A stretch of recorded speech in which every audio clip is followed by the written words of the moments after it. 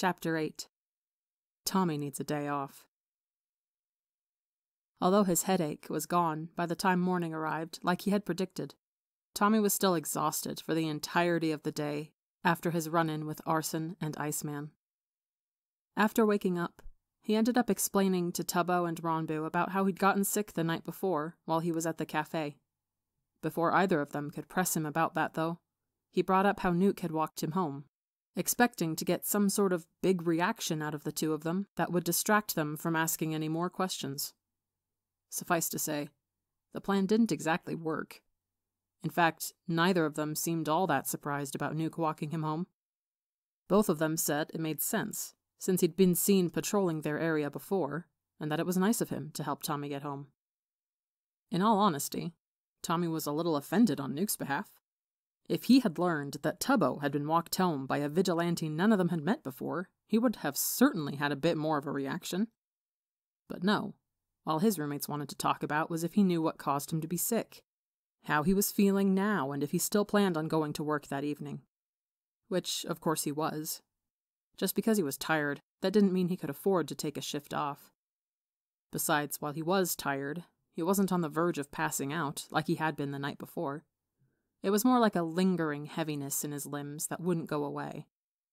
There was a bit of extra effort he needed to put into lifting his legs, a slight delay in reaction time between his brain and his hands, making it feel as though he was moving underwater. However, while he'd never exhausted himself this badly from healing someone before, he somehow knew that the lingering side effects were going to be gone the next day. Again, he could deal with a little fatigue. He wasn't going to be a pussy about it. Unfortunately for him, Puffy didn't exactly feel the same way. As soon as he walked into the cafe for his shift, he spotted Puffy sitting in the far back corner of the shop with Foolish working behind the counter. Before Tommy could walk over to the counter to put his apron on, though, Puffy waved him over. Late afternoon sunlight was spilling into the cafe, turning every inch of the shop into gold. The air was heavy with the rich scent of coffee beans, while the taste of sugar was heavy on his tongue, making Tommy wonder if Foolish had been baking pastries. Puffy was sitting with her back to the window, the sun illuminating the edges of her wild brown and white curls like a halo. "Hi, Tommy," she said as he walked over to the table, gesturing for him to sit. "Hi, Puff," Tommy replied, settling down awkwardly into the chair. "Is everything all right?"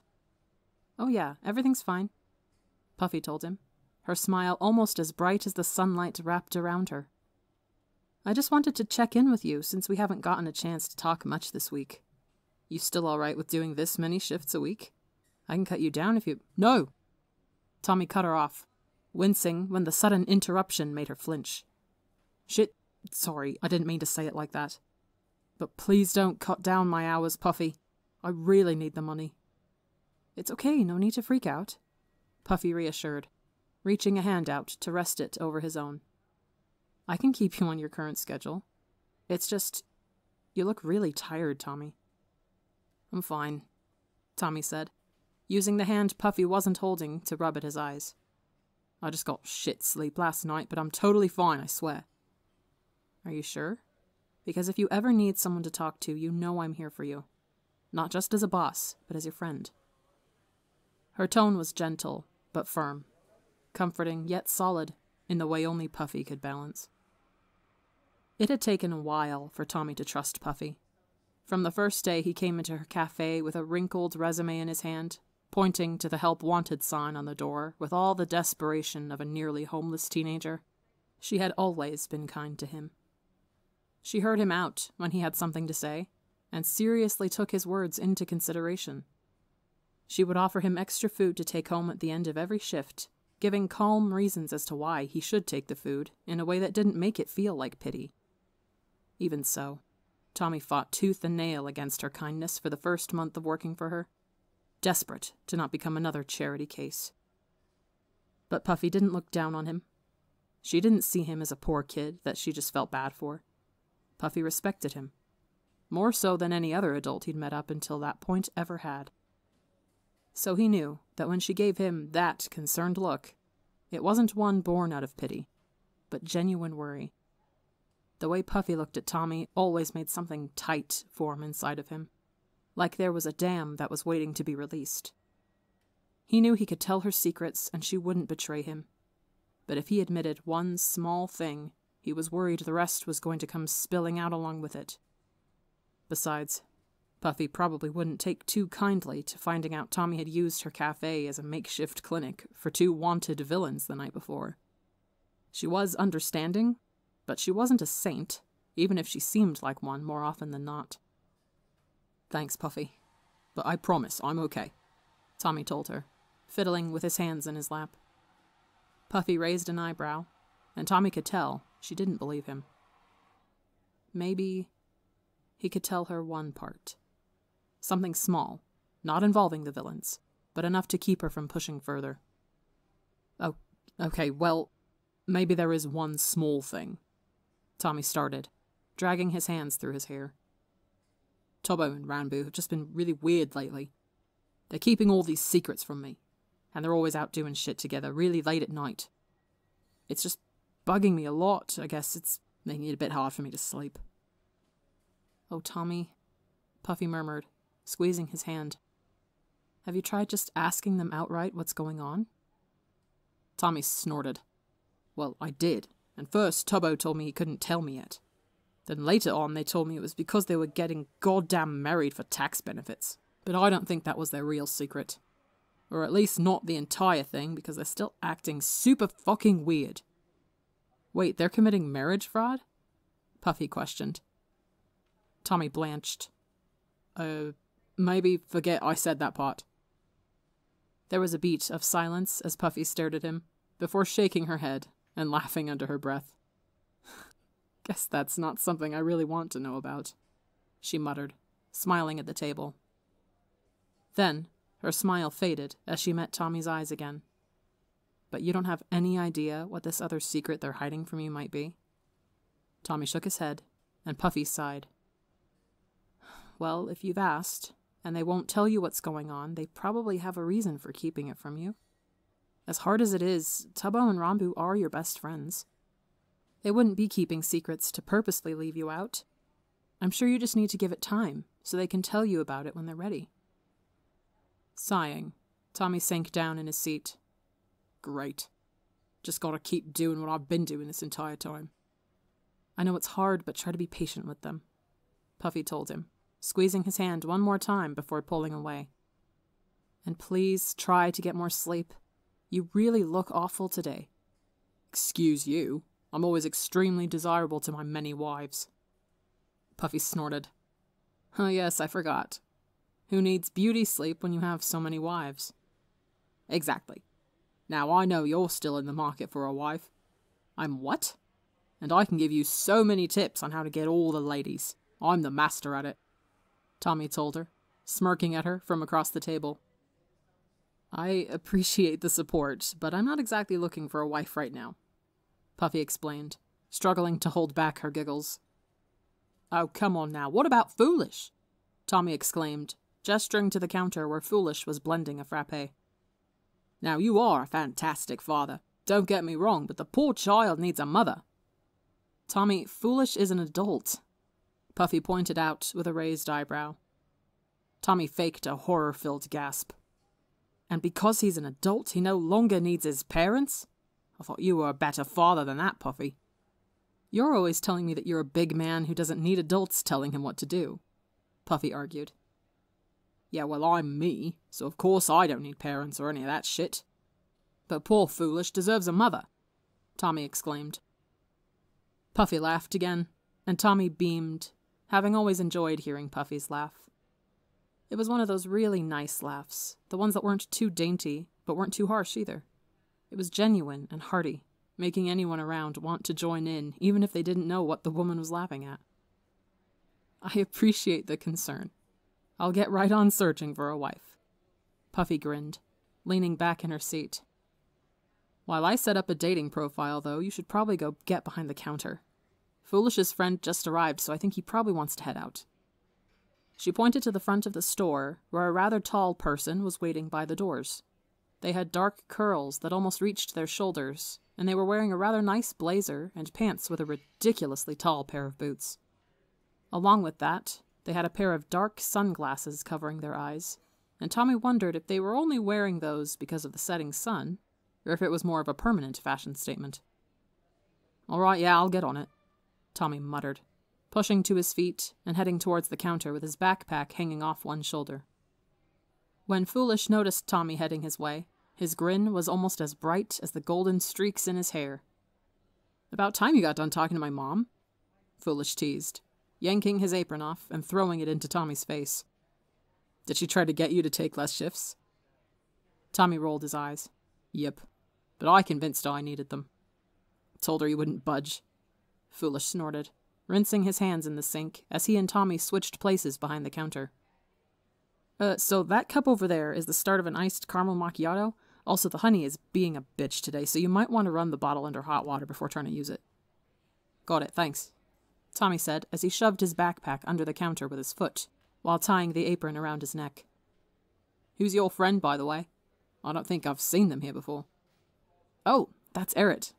They're an old friend of mine. We go way back." Foolish chuckled, jerking his thumb in their direction. "Anyway, I'll see you later, Tommy."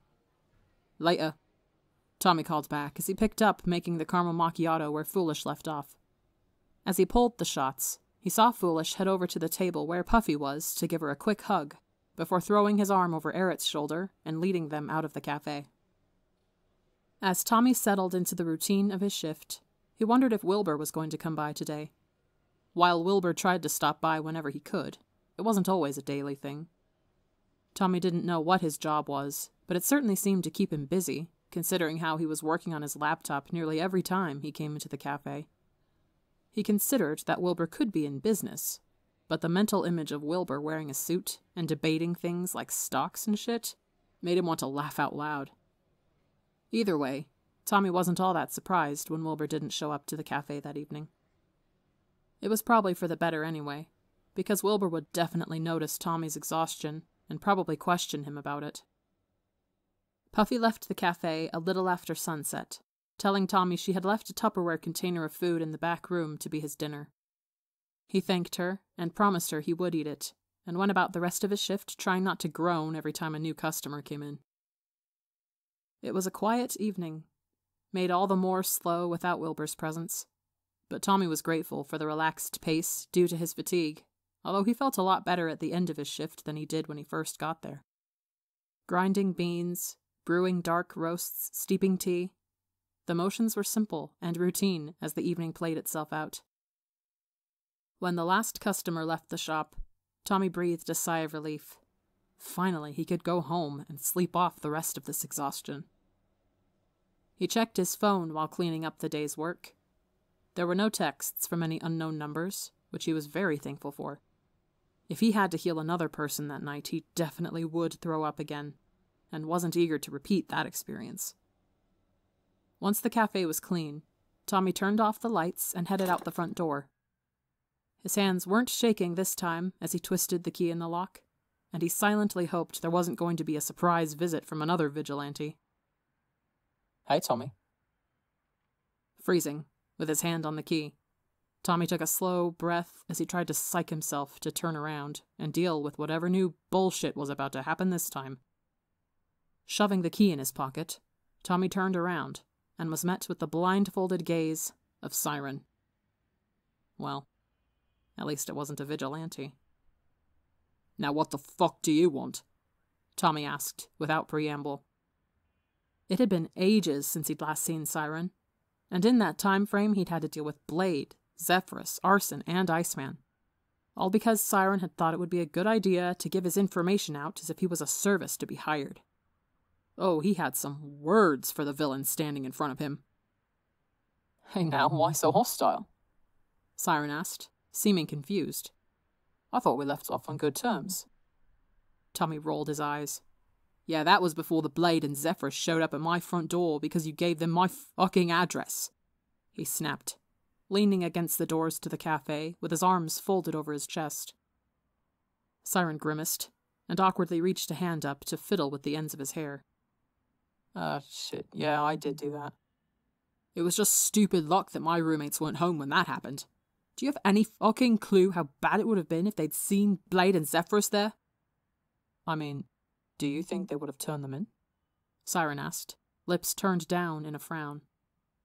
I don't fucking know, but that's not the point, Tommy exclaimed. The point is that I don't want my roommates to get involved in this shit. I didn't want to get involved in your world in the first place, but obviously that's too late now. The least I can do is make sure the two of them don't get dragged in with me. The more Tommy spoke, the angrier he got. The frustration he'd had towards Siren had been building inside of him for the past few weeks, and that, combined with the fatigue still weighing down his limbs from the night before, had a bad combination for his temper. Siren was obviously taken aback by Tommy's anger. Shit, dude, I'm sorry. Seriously, Siren paused, tugging at his hair. I wouldn't have told Blade and Zephyrus about you if Zephyrus hadn't gotten hurt. I just wasn't in a place where I could go help them, and Blade called me telling me Zeph was hurt and that they weren't going to be able to make it back home, and Another pause. I panicked. He finished in a weak voice. Tommy narrowed his eyes at him. So, you hadn't been planning on making me your personal healer after I saved your life that night? No! Siren balked. I swear it wasn't like that. I just knew Zephyrus was hurt and wasn't able to help, so I thought of you. He sounded genuine, and truth be told, Tommy knew it didn't matter all that much at this point anyway. He was involved now, and after talking to Arson the night before, he knew it wasn't something he could just stop doing. Tommy had a right to be pissed at Siren, but he was tired, and really didn't want to have a screaming match with a supervillain in front of his place of work. Then why are you here? He asked instead. I heard what you did for Iceman yesterday, Siren told him. You saved his life. All of us that are friends with him deeply appreciate that. But I wanted to apologize, because Blade had no right to give your phone number to Arson without asking you first. And the only reason he knew who you were in the first place was because of me. So it's my fault you were dragged into this at all. I know that's not what you wanted, and I'm genuinely sorry for that. Well, that was pretty much exactly what Tommy had wanted to hear from Siren. All the anger left his body in one rush, making his shoulders drop and his scowl fade. I appreciate the apology, but it's fine. What's done is done, and I'm glad I was able to help Iceman, Tommy said. And honestly, I had a feeling giving my number to the Blade was going to lead to something like this, so I'm not really that upset about it. I've basically made peace with it. Siren's frown turned into something sadder. You don't have to say it like that. If you don't want to do this, no one's going to force you into it. Tommy snorted. Don't think the Blade would agree with that, but all right. Don't worry about the Blade, Siren said, his voice hardening. If he gives you any trouble, I'll handle him. Oh. Well, that was good to know.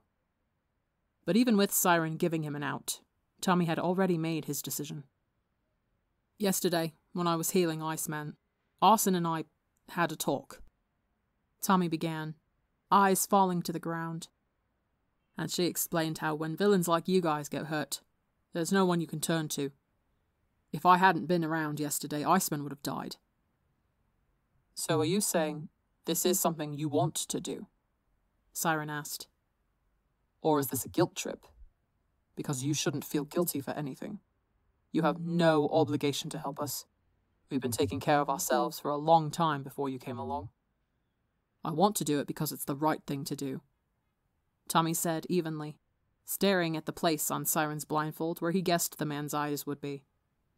I don't know why you're trying to talk me out of this. I thought you'd be happy to hear you get to have a healer on call for you and your friends. Sighing, Siren shuffled over to the doors of the cafe and leaned against them, so that his and Tommy's shoulders brushed. I am grateful, don't get me wrong. But you shouldn't be caught up in something like this. You're a kid. You should be able to keep living a normal life without worrying about all the stupid shit we villains get ourselves into. Why the hell do you care so much? Tommy asked, frowning at Siren. We've only met twice. It's not like you know me or anything." There was a moment of silence as Siren stared at him, a strange weight settling in the air between them. It was as if Siren wanted to say something, but couldn't seem to make the words come out of his mouth. Finally, Siren shook his head. "Sorry. I guess you just reminded me of someone I know," he muttered. Tommy wasn't sure how to respond to that, so he stayed silent as Siren scratched his chin in thought. There was another beat, and Siren's shoulders slumped. "Fine. If you're absolutely sure that you want to help, then you should probably get properly introduced to everyone." Tommy frowned. "What do you mean?" "The syndicate is having a meeting at the end of the week. You can come to it, and we can work out the details of our arrangement with you. Like payment, how we can contact you, things like that." Wait. Siren wanted to bring Tommy to a syndicate meeting? At this point, Tommy shouldn't really be intimidated at the idea of meeting with supervillains face to face, considering it's happened multiple times already. But there was a difference between meeting a villain that's desperate for help and willingly walking into a meeting room full of the most dangerous people in the city. "So what, it'll be like you, me, Blade, and Zephyrus?" Tommy asked, fighting to maintain his casual facade. Siren chuckled. "Actually, the syndicate isn't just me, Blade, and Zephyrus, like you're led to believe. We're just the only ones who refer to it publicly." "Wait, who the hell is in it then?" "You'll see, if you come to the meeting," Siren said, smirking at him. "So what do you say? Are you in?" Tommy took a shaky breath as he thought it over. Going to a syndicate meeting. That was a lot to agree to. "I'm going to be safe, right? Even if I want to back out, I can still go back home and no one will fuck with me?" Siren's smirk fell, and he stepped around so he was face to face with Tommy. "Nothing, and I mean nothing, is going to be a danger to you if you go to that meeting, Tommy," Siren told him in a low voice. "I swear on my own life that you will be safe, and if anyone tries anything, I'll handle it." There was something dark in Siren's voice when he said, "I'll handle it." Something that made a shiver run down Tommy's spine as he remembered exactly how dangerous Siren was. "Okay." Tommy nodded. "I believe you." This time, when Siren smiled, it wasn't a smirk, but something more genuine. In a way, it was almost familiar. Siren opened his mouth to say something else, but another voice interrupted them. "Get away from him, Siren." Both Tommy and Siren whipped their heads to the source of the voice, and Tommy cursed under his breath when he saw Nuke and Ender standing on the sidewalk in front of the cafe. Nuke looked exactly as he had the night before, his arms crossed and gas mask hiding the entirety of his face. Beside him, Ender was an even more imposing figure than he appeared on TV. He was ridiculously tall, as Nuke had said, and had a dark hood covering most of his head. The part of his face that was visible was covered by a pair of dark purple ski goggles with a black and white face mask over his mouth. Not to mention, there was something that was inherently off about Ender. It was difficult to look at him directly. Purple particles floated around his head, and trying to stare at him made Tommy's eyes hurt in the same way that watching TV static did. He was a bit fuzzy, as if he wasn't fully there. Either way, Tommy was not happy about this development. Vigilantes were exactly the opposite of what he needed when he was trying to work out a business deal with a supervillain. "Oh great, it's you two," Siren grumbled, turning around to face the two of them while still standing in front of Tommy. "I'm not looking to cause any trouble tonight, so you can both just head on out of here before I make you." Neither Nuke or Ender seemed fazed by the threat. "We don't want to make this a big deal either. Just let the boy go and we'll be on our way," Ender said in a deep, flat voice. "Let him go? I'm not holding him hostage," Siren explained, sounding almost amused. "A bit hard to believe," Nuke commented, his tone casual, despite the fact that he was shifting from foot to foot. "What, you expect us to think you're just having a friendly chat with some random kid?" Okay, Tommy had had enough of this. "For fuck's sake, I'm not a fucking kid," Tommy exclaimed, drawing all eyes to him. "Nuke, Ender, I appreciate the concern, but Siren's not lying." Nuke stopped his shifting. Wait, what? "Yeah, I'm not a hostage. We were just..."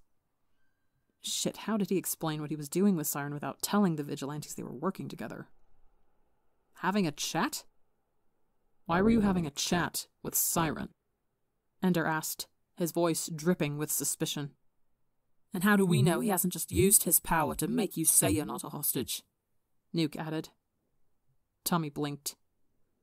"How the hell would I even prove that? I'm not a fucking hostage.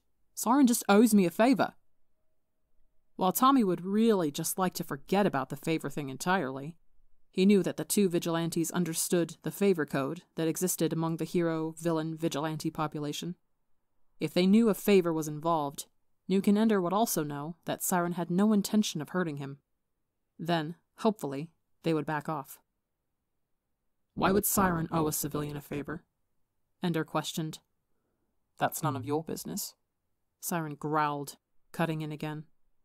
"When there's an innocent civilian being cornered at night by a supervillain, it kind of is our business," Nuke countered. "I don't care if there's a favor involved. Back the fuck off." Things were escalating, and Tommy was getting nervous. He could see how Siren's lips had twisted in a grimace, while Nuke's hands were clenched into fists at his sides. If Tommy looked close enough, he also thought he could see a faint yellow glow starting to shine from Nuke's palms. Shit, that couldn't be good. Apparently Siren noticed Nuke's hands as well, because he let out a harsh laugh. "What are you going to do, Nuke? Gonna blow up the innocent civilian you're trying to protect?" Siren asked in a mocking tone. "Not exactly," Nuke replied. Then, before Siren could respond, Ender disappeared from sight in a flurry of purple particles. Suddenly, Tommy felt rough hands grabbing him, yanking him backwards from Siren. It was like Tommy was falling. His stomach swooped as the world went dark 1 second and reappeared in the next. His vision spun as he stumbled, glancing around to realize he was standing across the street from the cafe where Nuke and Siren were still having a standoff. Ender was grabbing onto his arms. Snarling, Tommy shoved the vigilante back. "Get the fuck away from me, asshole!" Tommy shouted. Ender didn't chase after Tommy as he rushed back across the street, instead just watching with his hands frozen midair, as if he was at a loss for what to do. Similarly, Nuke didn't make any moves to grab Tommy as he stumbled back into Siren's side, leaning in when Siren wrapped an arm protectively around his shoulders. In a blink, Ender reappeared next to Nuke, and the glowing in Nuke's hands immediately died down. "What the hell is the matter with you?" Tommy hissed, glaring at Ender. "What makes you think you can just grab a guy and teleport him without warning him first? Consent, asshole, it's a thing." I'm sorry, I just thought..." "I told you, idiots, I'm not a fucking hostage," Tommy hissed, his head still spinning from the teleportation. Ender curled in on himself, as if he was embarrassed. Meanwhile, Nuke's shoulders stiffened.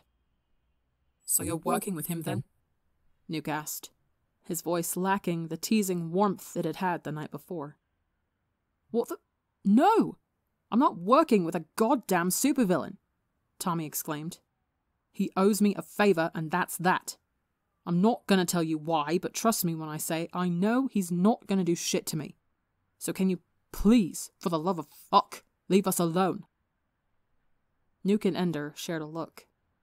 Even without being able to see their faces, it was obvious that they were both very confused by the situation. Tommy couldn't blame them. He knew that to an outsider, seeing a random teenager talking to a supervillain in the middle of the night didn't exactly imply the best things. But now he kind of felt like throwing up because of Ender's stupid teleportation, so the only thing he wanted at the moment was for the two vigilantes to get away from him. A few beats of silence hung heavily in the air between the four of them. Before Nuke and Ender could make a decision on what to do, though, Siren's hands came up to cover Tommy's ears. Both Nuke and Ender's hands moved towards their ears, presumably to cover them, but they weren't quick enough. Leave now. Tommy managed to lip-read from Siren's mouth. It was like watching two puppets be strung up. Both Nuke and Ender stiffened, their backs straightening as they turned on their heels without saying a word. Then, they walked the opposite direction of the cafe, and Siren dropped his hands from Tommy's ears once they were out of sight. As soon as they were gone, Tommy's shoulders dropped in relief. The absolute last thing he wanted to do tonight was have to heal more burn wounds, this time on Siren.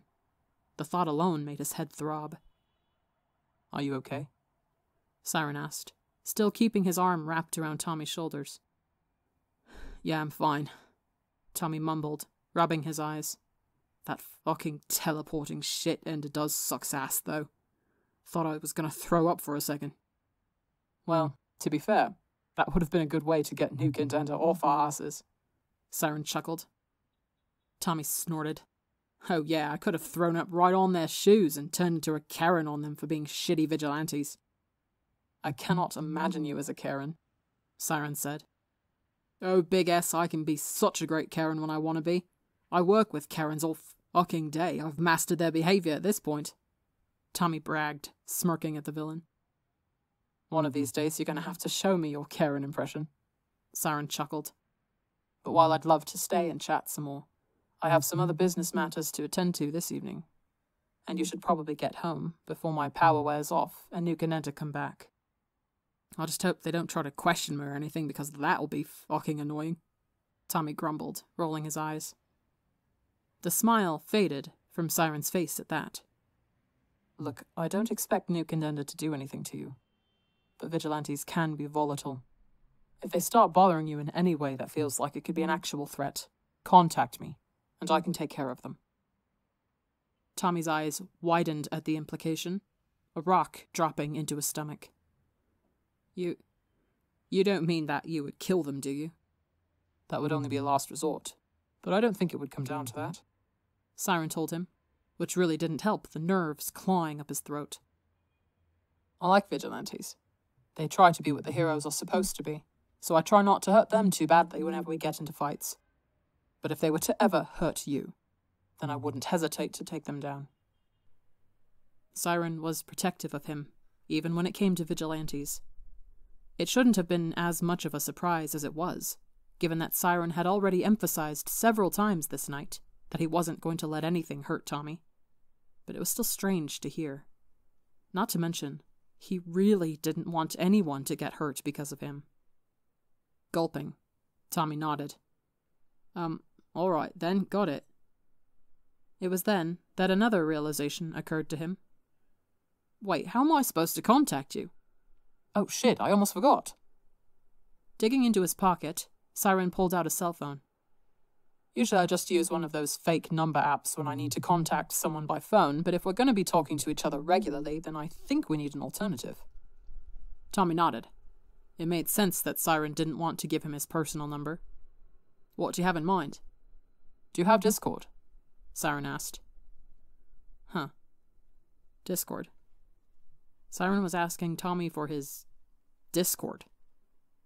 You use a fucking Discord? Tommy barked out a startled laugh. Of all the things, Discord is going to be the way I secretly message a supervillain? What's wrong with that? Siren frowned. Nothing's wrong with it, it's just wasn't what I was expecting, Tommy said between giggles. I mean, Discord isn't exactly a professional app for this kind of stuff. Why don't you use something that's encrypted? Hackers could read your messages, you know? Siren scoffed. That's literally why we use it. No one is going to think that a supervillain uses Discord to talk about shit. And if they do hack our messages, they'll probably just think it's like those weird role plays people do on Twitter. Well, Siren had a point there.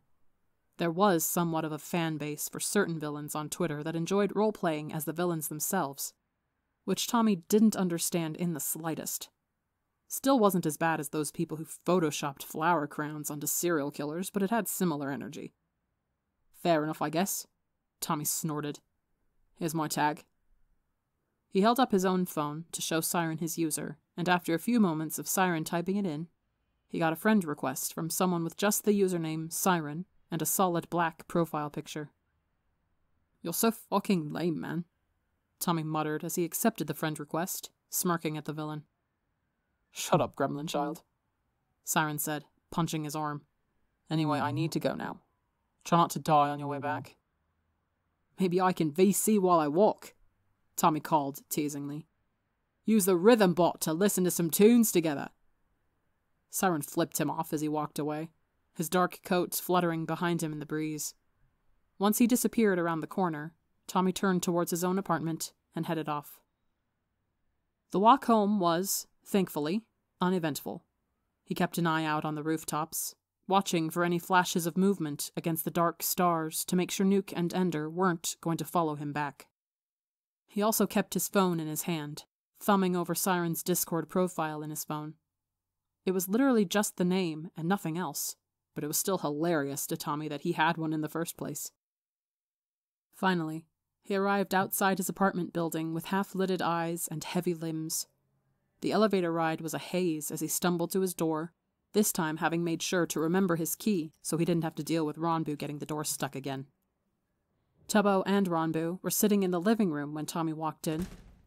He grinned at both of them as he dropped his backpack on the ground. Hey guys, sorry I'm late again.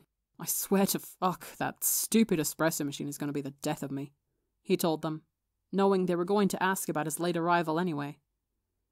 Where he expected Ronbu to give him a sympathetic smile, and Tubbo to huff and roll his eyes before launching into a story about his day, instead, he was met with sadness coloring Ronbu's gaze, and coldness masking Tubbo's.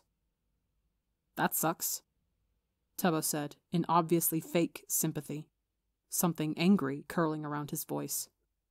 Seems like that espresso machine breaks a lot. Yeah, it does, Tommy muttered, squirming underneath the heavy stares directed his way. I keep telling Puffy we should get a new one, but she insists it's fine. Guess you really should, Tubbo hummed, glaring at him while leaning back in his desk chair.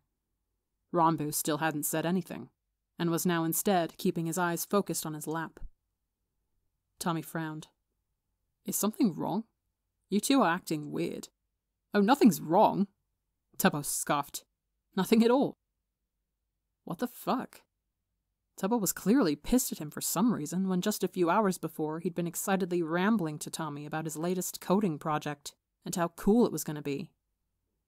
Ronbu, Tommy asked, turning to the other boy. Can you tell me what the fuck's going on? Ronbu flinched, as if he had been called on in class by a teacher without warning. I mean, you do say the espresso machine breaks a lot, Ronbu said quietly, wringing his hands in his lap. It feels like you're hiding something from us. Shit. He should have known his best friends would be able to tell he was lying to them. They could read him better than anyone else. But it's not like he could tell them what was going on with him and the syndicate. It was his job to keep them away from that whole mess, not to mention it would probably make them both worried sick. Even worse, if they found out he was working with villains, they might try to turn the villains in. They would never turn Tommy in, he wasn't afraid of that. But they might try to follow him one night if he went out to heal someone to call the cops. Shit. He had to turn this around somehow. Get the subject off of him before they pressed him for information he couldn't give. Anger would do it. As much as he didn't want to start a fight with his friends, it would shift the pressure away from him. Oh, I'm hiding something? Tommy snapped, letting his exhausted frustration bleed into his voice. That's fucking bold of you two to say. What the hell is that supposed to mean? Tubbo asked, narrowing his eyes. It means I know you guys are still keeping something from me, Tommy exclaimed. You tried to say it was the marriage shit, but I know that's not all of it. You're still acting dodgy as fuck around me, and it pisses me off, but I want to trust that if you're not telling me something, it's for a good goddamn reason. We're not hiding— That's bullshit, and you know it, Tubbo. Tommy snapped again, cutting Tubbo off. If you're allowed to have secrets, then why am I not allowed to have my own? Tommy, we're just worried about you, Ronbu said, in a weak attempt to calm things down. I appreciate the concern, but if you needed to know this, I would tell you. I'm not pressing you for your secrets, why can't you do the same for me? For once, Tommy's anger was short-lived. His fatigue was making itself painfully known, and all he wanted to do now was go to sleep. Tubbo opened his mouth to say something, but Ranbu put a hand on his shoulder and gave him a look. There was a silent exchange between them, and after a beat, Tubbo sighed and dropped his shoulders. "See, there it is again," Tommy pointed out. "You two and your fucking silent conversations that I'm never a part of." "It's not like that," Ranbu tried to argue. "Sure it's not. It's not like we're supposed to be best friends or anything." Now that was what hit the mark. Both Ranbu and Tubbo's expressions darkened at that, and Tommy knew he'd ended the conversation then and there. As much as he hated saying something like that, it was true. They were supposed to be a trio, the three of them against the world. But lately it had felt like there was a glass wall separating him from Tubbo and Ranbu, and neither of them cared enough to try and break through it. "Fine, keep your secrets," Tubbo snapped after a few beats of silence. He pushed to his feet and stormed past Tommy, shoving his shoulder as he went. "I'm going to bed. Ranbu, you're taking the bed with me tonight." Ranbu seemed as though he wanted to say more, his mismatched eyes filled with worry and sadness as he watched Tubbo walk off. But a few moments passed, and Ranbu apparently decided listening to Tubbo was the better option. "Sleep well, Tommy," he offered softly as he passed by him. Then, without another word, he shut the bedroom door behind him, leaving Tommy alone in the living room. Tommy should have been more upset. He should have gone up to that bedroom door and shouted his apologies from the other side. He should have tried to smooth things out, to try and keep the weight of the secrets they all held from tearing their trio apart. But Tommy was tired.